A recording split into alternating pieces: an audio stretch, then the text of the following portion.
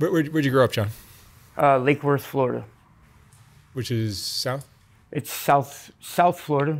Yeah. So 40 minutes north of Miami. Mm-hmm. I split the time there in Alapata, which is downtown Miami. I spent half the time there with my dad. So Tell me about your parents. my mom, out of high school, she went to work for Larry Flint. That's the Hustler magazine guy, for those of you who don't know who that is. She first started out as his personal barber because that's what she went to school, like trade school or whatever. And then I don't really know the ins and outs of how their relationship evolved, whether it was strictly platonic or not. I don't really know. I never asked. I don't really care. But she turned into quite a partier from what other people have told me. And then Larry Flint rented a mansion down on Palm Beach. That's how my mom ended up in Florida. She became the head mistress, or the head like house lady, that all the models would come in from all over the place, and she would make sure that they followed the dress code, which was if you come outside your room, you got to be naked. So, and she had to adhere to those rules too. All the women, that was Larry Flint's thing. All the women walk around naked in front of him. That's just his thing. My dad's a Cuban immigrant.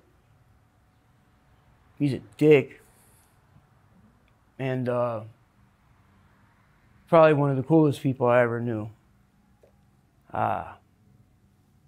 He died last February. I didn't never get to say goodbye or nothing. Little unresolved issues, I guess. What was your childhood like? Shitty. Bounce here, bounce there. Primarily, I grew up like on the south side of Lake Worth, which is predominantly black and Haitian.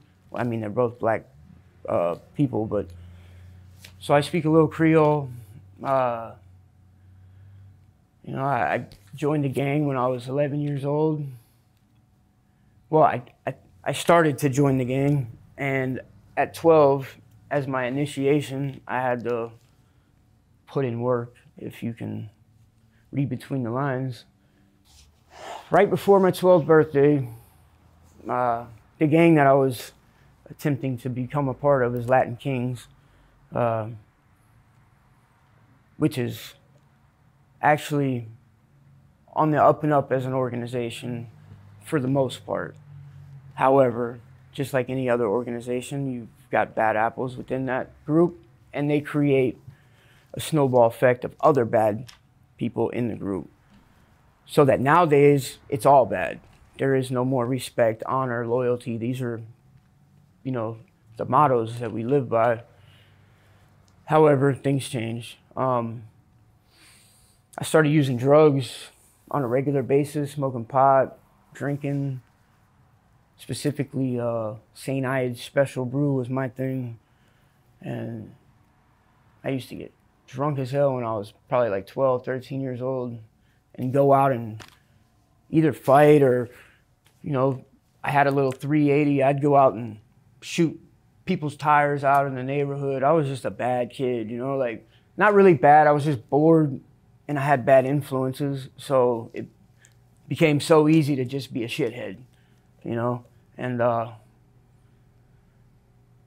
I said, I kind of keep avoiding this. Right before my 12th birthday, these guys, my brothers, send me to go do what I'm supposed to do in order to become a full-fledged member of the Latin Kings. And that was to take somebody's life. That's over 30 years ago. And it's right at 30 years. And I still struggle with that shit. I still have nightmares about it. It's not the fact that the guy died or that I killed him. That doesn't really bother me so much as it does, like, his family. Like, I basically killed his family too, because they're never gonna be the same. They're always gonna be damaged from that one incident. You know, and that's not the only time. I mean, I've fucking hurt so many people, both emotionally, physically, and I've been hurt. Fuck, I've been shot 7 times, stabbed, beat with a baseball bat, ran over, all kinds of shit. And I just keep coming back for more. I'm a glutton for punishment. As far as the drugs concerned, by the time I was 14, I was doing an 8-ball a day of cocaine. I started to dabble into the pills, Oxycontins and stuff, and Xanax. And before long, I was hooked on that and the coke. So I started shooting it by the time I'm 15. And I'm 39, gonna be 40 in a couple months. And I still love shooting cocaine and heroin. However, there's not much heroin anymore. Now it's all fentanyl. And you're lucky if you don't die when you do that shit. So it's a fine line, you know. What are you using now? No, I'm not presently using opiates, but I'm not beyond getting high on some coke or crack or whatever, you know. Crack is just easier to get. And I prefer to slam it, which means to shoot it. So really, when you get the crack, you're eliminating what makes it crack by putting a citric acid like vinegar or orange juice or anything with citric acid in it. It breaks the baking soda down. Like the volcano project when you're in elementary school, you put the baking soda and then pour vinegar and it makes the volcano erupt. It's just a chemical reaction. So it gets rid of that, and that's how I do it. Johnny Cash said it best, hear that train a-coming, rolling around the bend. Oof. It's such an intense feeling that I can't describe it. And surely you can see, like, that excites me, and that's so sick to me. Like, part of me is like, damn, what the fuck's wrong with you? And the other part's like, you know what? Fuck it, who cares? Nobody. Fuck, I don't have nobody. Ain't nobody calling and checking up on me. Nobody gives a fuck. You know what I'm saying? And then it helps you numb the Fuck, mental. It helps me numb everything. Yeah, the memory of what you did when you were younger. Oh, dude. When I was younger, when I started going to prison. How many years you do in prison? Well, when I killed that guy when I was 12, they figured out some way, the fucking attorneys figured out some way to get me off. Like I had to do a level 8 program, which was like a year. I only ended up doing like 7 months and I escaped from there. Like I ran, I was in Pahokee, Florida, which is all sugarcane.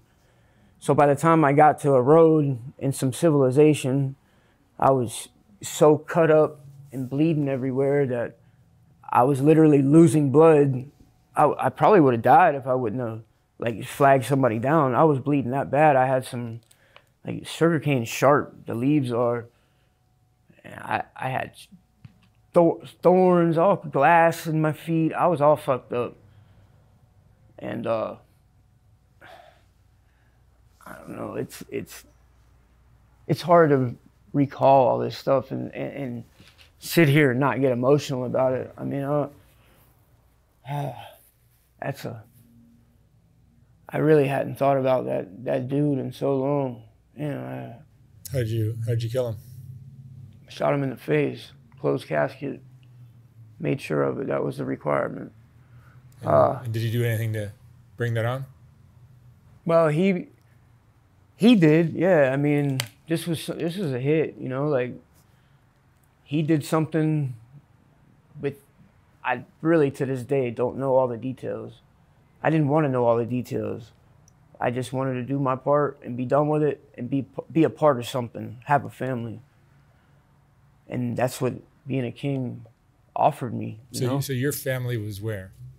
Fuck, my mom and dad dropped me off when I was like 4 years old at this dude named Joe Farinelli's house. It was one of my dad's coworkers. My dad was an iron worker / concrete / whatever the fuck he do for work to get paid cash so he could get high every day, you know?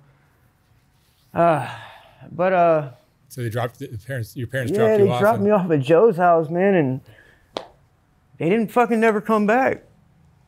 I mean, who the fuck does that? I got kids. I got 5 fucking kids. And I don't give a fuck. I may have abandoned them by going to jail, but I didn't take their mom with me. You know what I'm saying? Like, I've been fortunate. I picked good mothers for the kids. I'm the fucked up one. But I make every effort that I can to see my children when I can. was just released from prison literally 2 weeks ago. I got out Monday, March 7th. I got out of Gulf Correctional, which is in the Panhandle of Florida. It's a level 7 institution, maximum security. And You ever see your parents? that was on the 7th. Yeah. On the 8th, I was on a plane here. I got out 5 a.m. Monday, 10 p.m. Tuesday. I was here. Do you ever see your parents ever again? I talked to my mom a little bit. My dad's dead. He died February 17th last year. And I mean, I can't say like I'm upset about it. I guess I'm not happy about it either. A lot of my resentments and things that I suppress or hold inside that probably are the things that cause me to keep using. Because God knows I'm fucking sick of this shit. I love the feeling, but I don't like the consequences that come with it. Were you using in prison? I mean, yeah, we sell a lot of drugs in prison. So in the bylaws, or in other words for us, in the commandments of our nation, we're not supposed to use drugs other than if you want to smoke some weed or drink a little bit. You're not allowed to get fucked up though. That's a rule. And you will get violated, or worse, something really bad could happen to you if the wrong people were to view it and say, oh, well, man, fuck this dude. He's been in trouble, what, 4 or 5 times with us? Go ahead and fucking whack him. And you never see it coming. You know, it'll be your best fucking friend come and slit your throat or some shit. So it's a constant battle, like walking on eggshells constantly, the politics, the bullshit. And I'm a high-ranking member of that nation. I'm probably like if I was in the army, I'd be the equivalent of like a general or something. So when you say that nation, you're not talking the Latin kings? I am talking Latin. You are? Yeah, 100%. I thought maybe Latin king and queen, well, almighty Latin king and queen nation is the true full name. But I mean, there's positives involved in it. It wasn't designed to be a street gang. It was designed to fight fucked up people who would come into our neighborhoods as Latinos and just beat us for no reason, fucking come going through people's houses, stealing their money. Like, the cops were nasty in Chicago back in the 40s and 50s and 60s. So coming late 60s, early 70s, some brothers got together, and they were not black brothers, but some of my brothers got together in Humboldt Park, and we formed the Almighty Latin King Nation. And the queen part, that comes later, you know, grow and develop. So you're half Cuban? Yeah, my dad's Cuban, my mom's Irish. Is that a requirement to be in Yeah, Latin? you have to be, at the very least, Italian. But you can be mixed. However, I don't recommend it. So whoever's watching this, don't fucking think that if you're a half-breed, you can go join these people and they're going to embrace you with open arms. It's quite the opposite. Just to give you an idea, I went above and beyond. I was a vicious, just mean, nasty person because I knew I had to be. But it was all an act. It was all a facade. You know, I put up a fucking game face.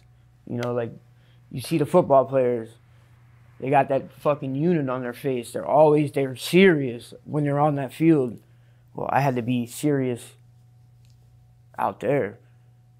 Carry a gun everywhere I go. I still, right now, I carry a gun. You know what I mean? Like, what your prison time that you just got out for, what was that? What were you in for? Well, aggravated battery. And the fucked up thing is aggravated battery with a deadly weapon. And I didn't have a weapon. They say that my hands, because of my martial arts stuff, they say that my hands are deadly weapons. So unfortunately, if I punch somebody, it's a felony, no matter what. I had that, and possession of a firearm by a convicted felon. That was my 4th offense with that same charge. And they gave me 20 years for that. I did get 5 years knocked off, and I did 85 months. 85 fucking months. And I've been out close to 3 weeks. It's crazy out here. I'm fucking crazy. I think that this last time really fucked my head up really good. Like it 15 years tore me up. It was like it ripped my fucking soul out of my body. I just didn't care about nothing or nobody in there. Thank God I got out when I did, because I would say I was fucking borderline ready to hang myself, you know. Fuck. I still think about it all the time because it's easy to just give up, you know. Who's gonna miss me? Nobody. I couldn't hang myself. That was just an example. I'd have to fucking swallow my gun, you know. I just know I couldn't hang myself or slip my wrist or nothing. I couldn't do that. But I will say this, and can take it to the fucking bank. I don't carry a gun because I'm serious about fucking people up out here. I carry a gun for when the day comes where the police are gonna come to me, and I know I'm gonna go to jail. At that moment, I'm just gonna pop off on the police. I'm not trying to kill them. I just want them to kill me. Suicide by cop, they call it. You know? Hopefully it doesn't come to that. But if it does, court will be in session in the streets. I'm not going back to prison. Never again will I have a dude tell me to squat and cough and spread my fucking ass cheeks. Yeah. It's just a fucked up place. I've seen so much crazy shit happen in prison. It's just terrible. Dudes fighting and guy fucking grabs another dude's nuts and literally ripped his fucking nuts off with no, like, just snatched them. And his whole sack came off. That was just one incident. Like, it's fucking retarded shit. And then you got the chungos, the blacks, you got the fucking Hispanics and the whites. I fucking hate that fucking effect of separation and I'm better than them because of this, and I'm better than them because of this, and it's not just the white people who act like that. The fucking blacks and the Spanish are just as guilty, if not more, because they feel like they deserve to get some get-backs on the whites. Well, I didn't have no fucking slaves. I wasn't even around when the fucking Rosa Parks rode the bus and shit. I don't give a fuck what color you are.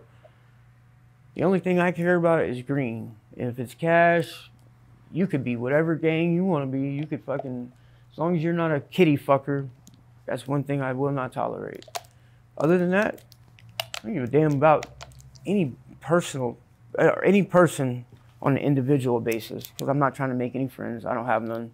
I got a few acquaintances that I talk to, and that's usually only because my first night out here, two dudes tried to jump me, and I beat both of them's ass right in the middle of San Pedro in front of probably 200 people.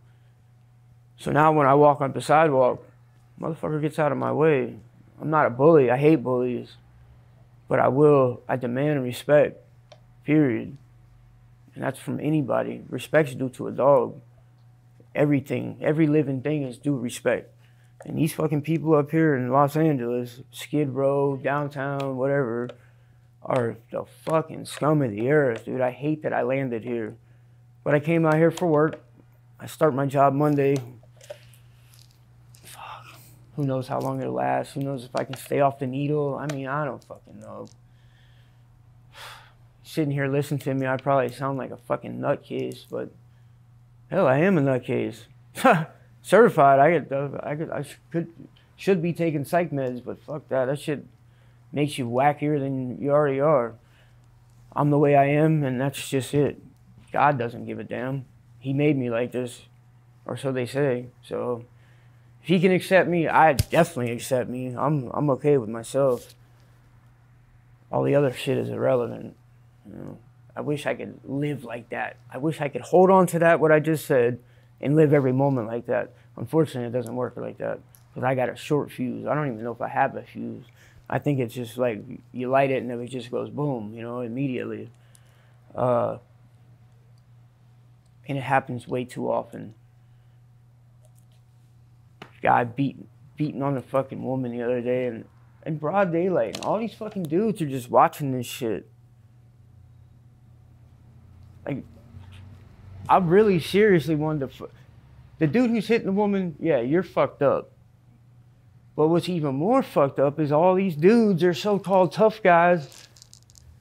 They're standing there fucking watching this shit and laughing and shit. Like, what the fuck kind of human being laughs at somebody else's despair? This lady's so fucking terrified of this dude that she can't leave him because she just knows he's gonna kill her, which, who knows what he'll do. But I think she's far safer if she got the fuck from around there. Take somebody, she works, take your fucking paycheck and get on a bus or train or something. I tried to tell her that. And, I don't know, man. It's just, this world has gone to shit. And I'm the cause of some of it. I'm guiltier than most. What emotions do you go through mostly? Now that you're out, especially. Well, I can't say any one particular emotion overrides any other one or is more occurs more. Because it's kind of like one emotion will trigger another, and you know, and it's also almost simultaneously that it happens. So it's hard to pinpoint. You got anger, you got depression. Oh my God, do I have anger? Anxiety. And it could be something so petty, like we could be playing spades, and you don't bid your hand right. I'm liable to cuss you the fuck out. You know, we're partners and shit. I'm doing it because I want us to win, but I go about it the wrong way. Are you institutionalized now? Fuck yeah. Dude, I still, when I get up, like I stayed the night, not last night, but I stayed the night 2 nights ago at this kid's house that goes to the clinic. I go to methadone clinic. That's how I'm managing to stay off the needle right now, to be honest with you. 150 milligrams more of methadone. Doesn't get you high, it just kind of mellows you out and fucking it blocks the receptors a little bit. Not blocks them, it just kind of like covers them a little bit with like, just picture putting a screen over a hole. Shit can still get in there and you can still get high if you really want to, but I don't want to, you know. I don't mind doing a little partying, but doing dope, doing heroin, fentanyl, pills, anything that makes you fucking sick when you don't have it. Jesus Christ, what was I thinking? I'll go ahead and let these fucking people trap me into some fucking addiction where they're in control. And, you know, it's usually black people who are selling the drugs, at least on my way. And they just love it when a fucking white dude is having to call in back to back, like, what the fuck, where you at? They love that shit. You know, it's just, it's comical to them. So I got like an idea that I was thinking about doing, kind of off what I just said, but I just thought about it. I was thinking, get a house and kind of like put, like you got cameras, you know, put cameras all over the house like they did in Real World, except for, we'll call it Crack World or Drug World or something like that. You know, you could almost take the studio and turn it into something, you know, 4 or 5 little bedrooms and put 12 people in here. The drama that's going to unfold, just think about it. You take 12 of these motherfuckers. You do that at any of the hotels here down? Say it again? You can do that at any of the hotels that are here in the neighborhood. Oh, yeah, it's crazy. Like, it's a great thing what they're doing for people. Thank you, State of California. Also, 2 days, or yesterday, went to the food stamp office, gave me food stamps, cash assistance, and some medical. In Florida, you don't get shit. Yeah. You can get food stamps for a month. Are drugs a serious charge in Florida? Like here, you just they let you go. It depends. It really does. Yes, you're going to jail if you get caught with residue of cocaine in a bag. Your ass is going to jail and you're going to have a felony for residue. Now, chances are a judge will probably throw it out because there's not enough evidence. If you got any kind of lawyer at all, he's gonna, oh, well, we want to independent test it. Well, there's not gonna be anything left to test. No test, you gotta drop the case. So, yes and no, they're tough on it, but they're not at the same time. It's weird. They pick and choose who they fuck with. I'm one of the ones that gets fucked with because of the gang shit. Hell, I was on the front page of the Palm Beach Post. And the way they had it, it looked so crazy because they're so far off. They thought they had me at the top with another guy. The other guy's not even part of our group. And they were trying to say that him and I were the leaders of the Palm Beach and Broward chapters. And I just thought it was hilarious that they would say that because I don't live there. It's kind of irking me now. I'm like, fuck. If you had your life to live all over again, what would you have done differently?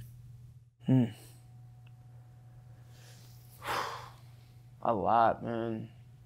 Primarily, though, I think I would really like focus on self-discipline and fucking doing right in elementary school, like listening and doing my work. But I was one of those people, and I'm still like this. You could run numbers past me, huge numbers, and I can just figure them up. Same thing with, I'd hear them doing stuff in class, it'd lock in my brain. I might go and read a couple little things, and then boom, I don't do any of the work though. I don't do homework, I don't do classwork, fuck that. You got a great memory. But I get 100 on every test. How far did you go in school? 10th grade. Yeah. And that was only because I went to that program. If I wouldn't have gone there, I probably wouldn't have even gone to high school. I could have taken my GED when I was in 6th grade. So I got a little bit of college too. I did some college classes. I'm actually pretty fucking smart, which is the most disappointing part of it all. I'm well-spoken, smart as a fucking whip, and mechanically inclined. I can draw. I wouldn't call myself an artist, but I can do tattoos. If you put a pattern on, I can do it. I've been doing that for about 20 years. So I got a lot of talents. I got a lot of fucked up shit, but I think it's about balanced out, you know? Like I got a lot of good stuff. And a couple bad things are real bad, so it's like it's tipping the scales. But I'm working on it. What's your biggest fear now that you're out? What scares you the most?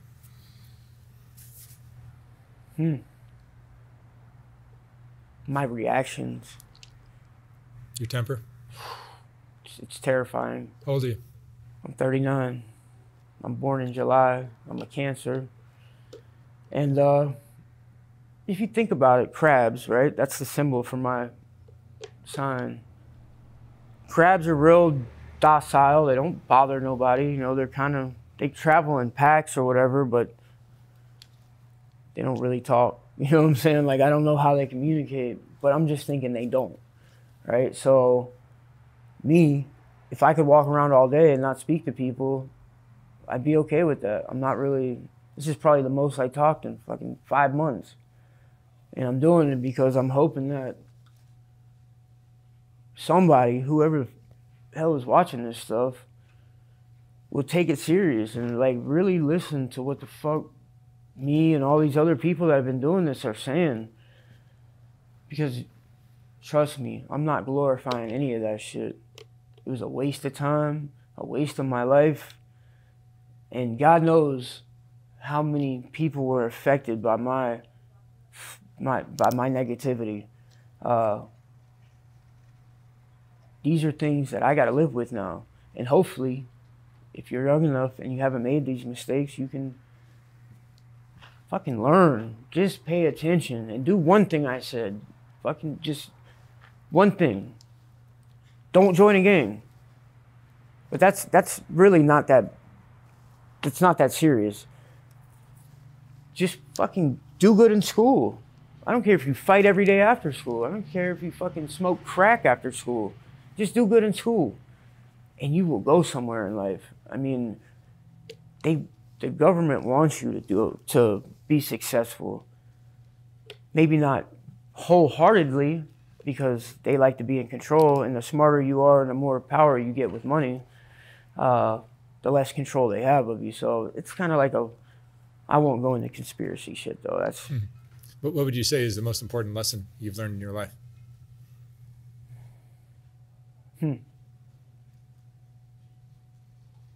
Always be observant. Pay attention.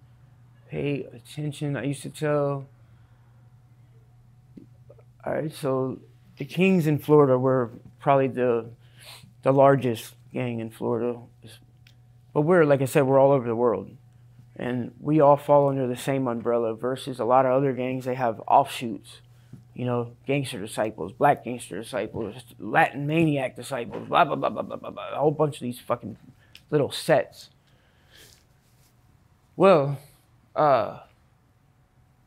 generally, given whatever prison you're at, there's something called having the keys to the yard, which means we're in charge of that compound. Nothing gets done unless it goes through us. It's politics. You know, nothing gets done without going through the president unless it's some snake shit that they're... And the same thing happens in there. People do rogue shit and they get fucked up for it when they get caught. Killed even, you know? But I just think that all of these things that I'm saying, I'm just going to try to get to your next question because I don't want to keep rambling about it. I'm more of a direct to the point kind of guy, you know, and I want these fucking, hopefully it's kids who are going to watch this. And hopefully your parents don't care that I'm cussing because I do have I curse like a sailor. But, you know, perfect imperfections, I guess. I'm well-spoken, but I cuss a lot. And I'm so frustrated, man, because I want to get high bad as fuck. I fight it every goddamn day, man. One of these days, I'm going to lose that fight, man, if I can't get the fuck out of here. And just, all I need is just like a little, you know how like when you're a little kid, your dad or your mom, they hold onto the bicycle seat and the handlebar and they push you for a little bit and you're pedaling. And the next thing you know, you're kind of like wobbling a little bit and then boom, you straighten out. You're free. But I need that. I need somebody to help me get started. You know, like, it's fucking impossible. I thought I could do it on my own, man. It is fucking hard. It's damn near impossible. Being institutionalized, I'm used to these motherfuckers bringing me my food, bringing me my commissary. I got a bed to sleep in. I got fans. No air conditioning. I didn't have air conditioning for 15 years, if you can imagine that in Florida.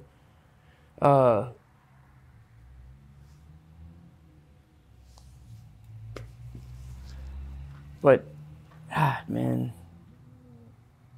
I didn't think it was going to affect me like this talking about this shit, man. You've been keeping it inside for a long time. No, it's okay, it's okay. I got all the time in the world, man. My schedule is non-existent, if you will, until Monday. Monday I start work, 7 a.m. till 3:30. Job sites in West Hollywood, so I get to go out there and see the freaks.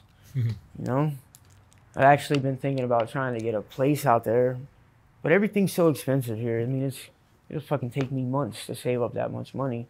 Even though I make really good money doing this job, I already know the expenses and I got money I got to pay back. I'm trying to get my license. I haven't had a license since 2007. And I never had a moving violation, ever. Wow. They took my license because of unpaid court calls. So. All right, Jon, thank you so much for sharing your story. All right, well, thank you. And I mean, I wish you lots of luck now that you're out. Thank you. I pray every day, man, that shit gets better, because it's just been getting worse and worse every day. But it's the fucking what's it called? Sometimes right before it stops raining, it'll get real bad for a second, then it'll just stop. So hopefully I'm in that real bad, and then it'll just stop and things will get better. I hope so. That's what I'm hoping for, you know? All right, man. Thank you. All right, thank you.